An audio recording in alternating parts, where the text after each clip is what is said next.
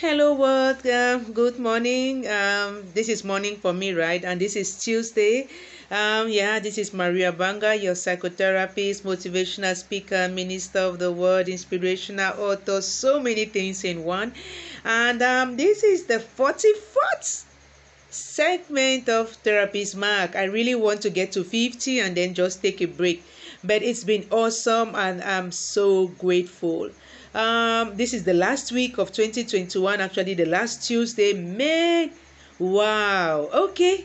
So what do I want to talk about? I want to talk about finding answers, getting answers to our questions, finding solutions to our issues, and wondering if they are not already there, sometimes, and we are just not paying attention. We are either so distracted or we don't like what we are seeing. That's not what we were looking for. That's not what we were expecting. That's not the package we were hoping to receive these gifts in. Yeah, this is Christmas time, so we are talking about gifts, right? From that imaginary fake Santa. Anyway, so as usual, I will use my personal experiences, and this particular one comes to mind. It just happened yesterday. I'm on this journey, right? Abstinence with commitment journey. And I remember the first time I wrote about this, I was like, so if there's anybody on such a journey, maybe we could journey together. I was really like, Father, I can't do this thing alone. I need a spiritual sister. I need somebody I can pray with. I need somebody I can talk to. I mean, this is, I just putting it out there. If nobody reacts, okay, so what am I supposed to do? And that tough times will come. And that there'll be distraction. And that there'll be temptations. And that I will just run. Little did I know that there was already somebody on Facebook, just following me silently. They have sent me a friend request since. But because me, I was like, nah, I don't need no more new friends. I don't want no more new friends. I already have too many. I'm still cleaning up my space. So nope, I'm not looking at any new one. And then yesterday, I just noticed that one sister in particular has been making comments on my post, and really the kind of comments and and I was like, oh, Papa, is this the sister I've been praying for? He was like, ask her yourself. Oh my goodness, come and see my shame. And I just said, if I ask and they respond this way, then I know they are. And if they respond that way, then I just don't continue. And I just asked the question directly in Messenger.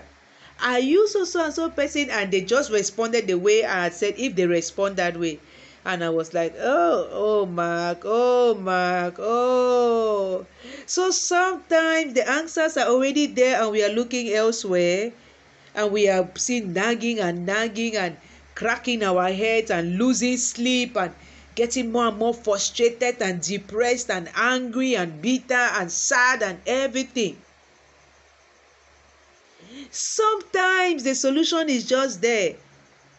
For example, this morning I was praying with another sister, and I was like, we had even been hitting our head and cursing and insulting and crying and banging and blah blah blah, when we could just pray to God and say, Papa, we cannot, this is more than also. Are you seeing how this thing is going?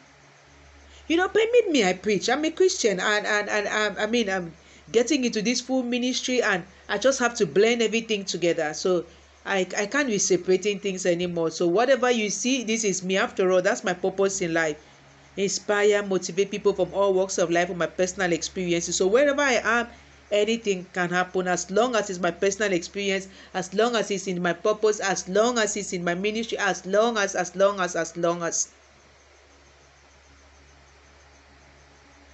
God has been so good to me. There's no way I cannot show God. There's no way I cannot live God. There's no way I cannot talk God. So if you watch my channel and God is not for you, well, replace him with whatever you want to replace, or just stop watching. But that is what it is for me. I have tried to be politically correct sometimes, and I just realize it's not worth it. Because it's also about me finding solutions to my own worries, my own woes. It's also about me finding answers to my own questions, because I will have to help other people, find their own answers, find their own solutions. That is what therapy is also about. People come to you with their problems and their blockages and their everything, and then you help them out. You help them unravel. If you have not been able to unravel your own self, your own problems, your own questions, how can you help another person? And I know it's a journey. It's not like you can ever have it 100% right, but you need to at least be on a certain level of that journey to be able to really kind of help other people. That's what I wanted to offer us today. That sometimes the answer is already there. We are spinning and nagging and looking all over the place and cursing and crying and locking ourselves up and shutting down and I didn't even want to be on that Facebook anymore, but look at where my answer came from. Look at where this solution is coming from. I didn't want to be this close to this sister. I didn't want to be this. I didn't want to be in this relationship anymore. I didn't want. But who knows what that is teaching us? Who knows what that is there for? Who knows if we need to cut down this certain amount of friends so that we can focus on the few ones who have this message for us? When I had 4,500 friends on Facebook, I thought it was only about me giving, pouring into them, preaching, blah, blah, blah, blah, blah, blah, blah, blah. But now that I have reduced to 68 or to 70, I can tap in, I can read, I can watch, I can observe, I can learn, I can grow, I can share. Sometimes we don't need that. Let me just close by saying, when I realized that there's too much weighing on me, I shared. I recently received some more clothes from my mom, and I was like, some have to go out. I can't keep all of those things. I can't crowd myself and choke myself up with the worries and cares of this world to the point where I miss it. No, I can't. Not at this age, 42. I'll be turning 43 on the 18th of January. So I'm really preparing to get into another season and stage of my life, and it's just so beautiful. So may that God, whom I so love and who gives me so much serenity and discernment, grant that to you too as you wrap up this year. So that when we meet again next Tuesday or maybe on Friday for the last Keeping It Real segment of this year, well, who knows what we will have, right? Okay, to God be the glory. If you need a session, do not hesitate. I'm here. It's always good sometimes to have some help. Professional or just sisterly or brotherly or whatever.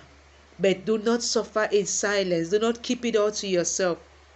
My sister told me yesterday, she sent me a WhatsApp. She said, I can't thank you enough. It felt so good just talking and being heard. And I was like, Papa, thank you so much. Thank you. Thank you for what you're using me to do in the lives of many. Those who watch, those who listen, those who are impacted, those who let me know, those who don't let me know, but who take it with them. It's not about the numbers. I just give you all the glory all the time. In the mighty name of Jesus, I pray to you and I thank you and I wish everybody the best. God bless us all.